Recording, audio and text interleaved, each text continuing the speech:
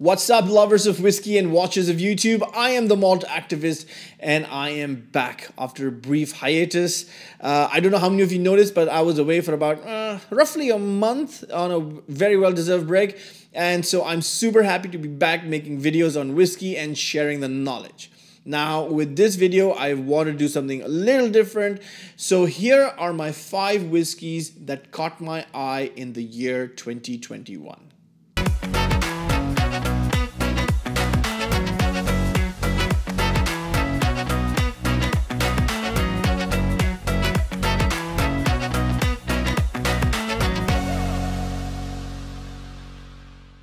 Now, if you're wondering, isn't it a bit too early to do a top 5 for 2021? Well, who cares?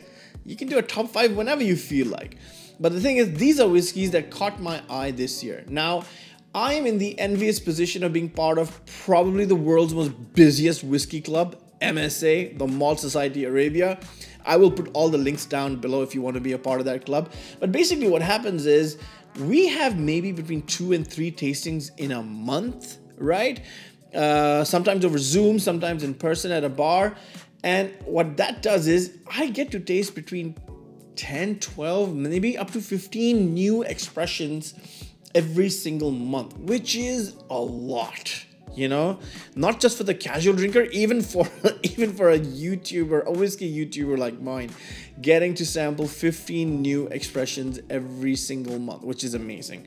So what I've done is, these are whiskeys that I've tasted during our tasting sessions with MSA, and I'm just picking 5 of those that caught my eye. It's not to say that they're very newly released. Some of them are, but these are the ones that just caught my eye, and I just want to share them with you. There you go. Okay, on to number 1. Our first whiskey is from the Isle of ARRAN. You guessed it, this is the ARRAN Quarter Cask. Now, I first had this whiskey when I was visiting Switzerland, Interlaken actually, and I sat at a bar and I wanted to try something that was cask strength. So the guy behind the counter gave me this and I fell in love. I hadn't had it before and that was my first time having it. And it was called the Bothy. The Quarter Cask Bothy, it was called. It was in the old bottle. This is the new one. And I think it was a similar strength, 56.2% ABV. And this is matured in a way that I love my whiskeys. So 7 years in first fill bourbon and then a couple of years in quarter cask American oak. And that's what you have. This lovely 56.2% ABV natural cask strength quarter cask. It has such a lovely fresh nose. I really like that. So I've taken all my notes down. So citrus, very fruity, citrusy fruity, lots of creamy vanilla and apples. It has its grassy notes and almonds as well. Touch of alcohol and varnish. I think that 56.2% is really playing into the nose here. A bit oaky, lots of coconut and nutmeg. Some heathery notes, very woody. But overall, I think, you know, very nice nose. I quite like it. It's available at a decent price as well. I'll put the price up here now. Yeah, this is my first pick for 2021. Wow, yes, very nice. Sweet fruity notes again, especially pineapple, pear, lemon candy, and then going into a more sort of zesty grapefruit and citrusy overtones there. There's a hint of chili, some ginger, candied ginger maybe, and that coconut is back with a touch of oak, which I like. And you know what? I really like the high strength. Ooh, yeah, I really like the high strength. I think it really amps up all the flavors for me. So yeah, the ARRAN Quarter Cask. In this nice new packaging. Find it, buy it, drink it, and tell ARRAN that I said hi.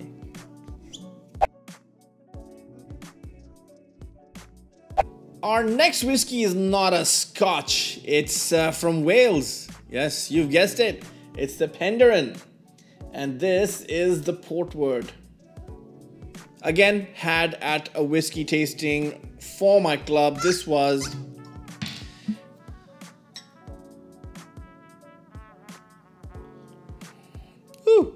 This was the undisputed champion of the evening. Everyone liked this particular bottle. We had 5 other expressions. Oh, actually 4 other expressions. But this one came out on top. And I have to agree. Matured in ex-bourbon barrels and for about 12 months. Finished off in port barriques. Portuguese port barriques. Okay, what do we have here? Quite syrupy on the nose, milk, coffee, and dark chocolate. Strawberries, that cream toffee, butterscotch, dates. Ooh, very. What's the ABV on this? Does it say? Of course, it has to say 46%. 46% ABV. Honey and some treacle in there as well. Nice nose. Yeah, 46%, pretty big on the mouth.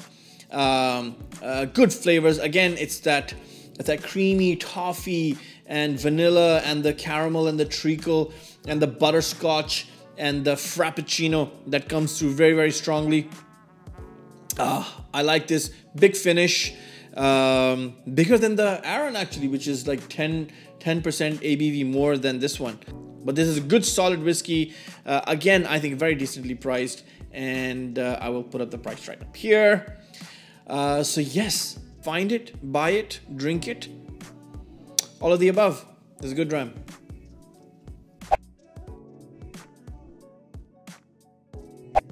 Our third whiskey comes from LOMOND. This is the 14-year-old.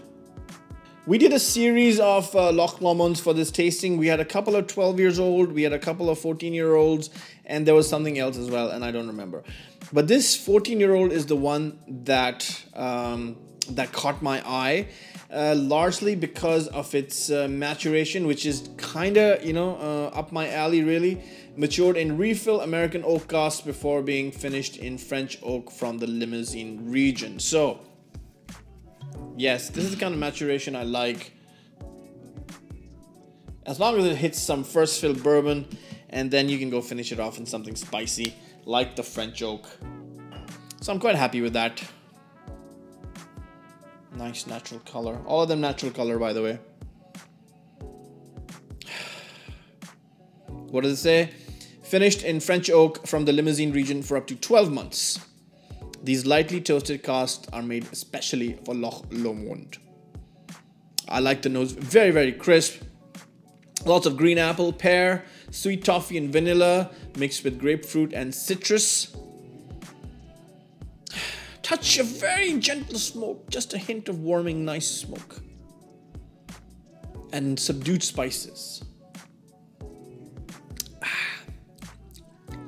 Nice, easy delivery. A little bit of spice. Very flavorful. Quite robust. Bottled at 46%, which I like. So far, all the whiskeys we've tasted are above 46%. And that's the way whiskey should be bottled. I call bullshit on 40% and 43% whiskeys. Die. Okay, yes. So lovely. So flavorful. Huge finish. Mouth is pinging. Underrated whiskey. Again, very, very reasonable. Please go and find it. This is what the bottle looks like.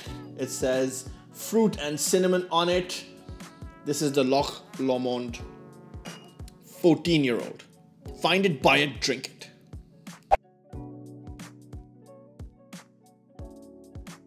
Our fourth whiskey comes from TAMDHU. This is the 15-year-old.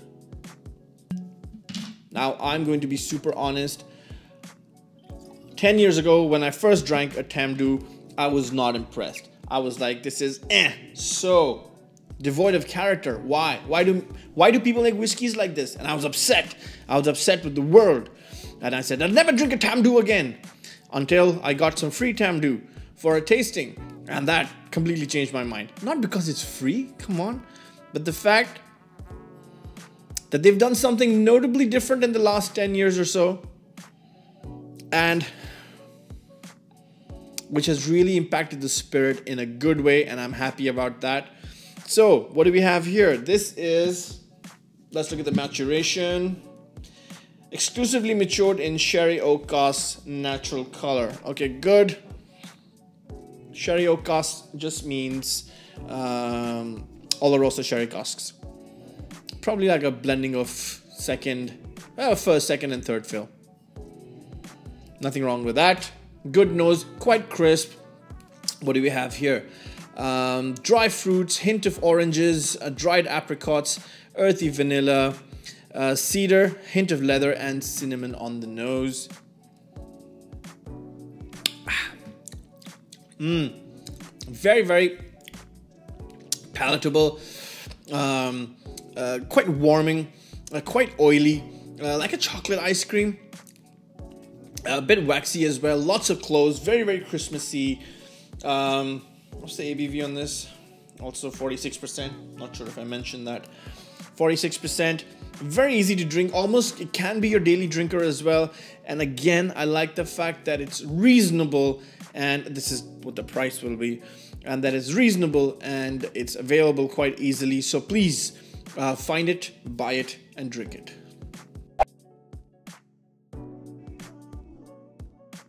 Our last and final whiskey is an anomaly because it is a whiskey from London. It's not a Scotch. This is the BIMBER RE-CHARRED cask.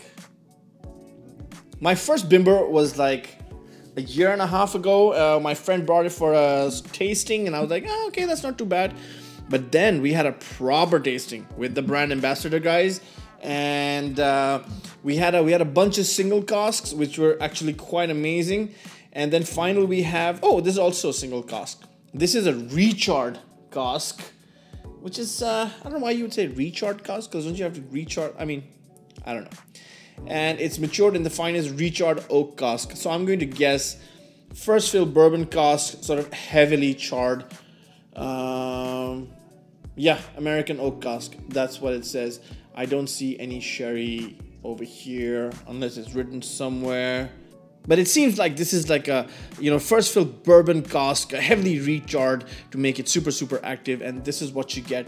And what I'm super, super impressed about is the fact that this whiskey is 3 years and a day, which is absolutely stunning. It says the bottling date is 23rd October 2020. It's bottled at 58.4% cask strength. Wow. This does not smell like a 3-year-old whiskey. This smells like a very, very accomplished whiskey, and I'm super impressed about that. Yes, very, very fruity on the nose. Peaches, red berries, oranges. And then I get more of the cask, the black pepper, the caramel, some nuts. This is complex stuff, guys.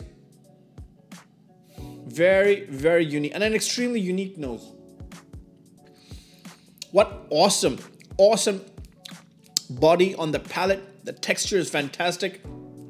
Treacle and fresh, red fruits and white chocolate and fudge and chopped nuts and strawberry jam with some vanilla and caramel and some nutmegs. Wow, very well defined flavors. Extremely unique in its delivery and overall composition. Wow. I am a huge fan of this distillery, and if this is the kind of whiskeys that they're producing at 3 years and a day, god damn it. I just can't wait for them to really start producing aged stuff, because it is going to be off the hook. Wow. So yeah, thank you. So there you have it. There you have it, my 5 whiskeys of 2021. Hopefully you found something in there that you liked, that you could get your hands on. And my advice is go out there, find it, buy it, drink it, send me a dram, drop me a note, tell me that you love me. It's great. And I'm so happy to be back. Please leave a comment below. Tell me which one you liked best. If you've had any of these, like my videos, man. That just makes a lot of difference. And subscribe. And like, why aren't you subscribing? You have to subscribe. I'm doing all this for you. I'm drinking all this whiskey just for you. So thank you. Thank you for joining me for this whiskey review. I hope you found something valuable in here. Until next time, I am the Malt Activist. Peace.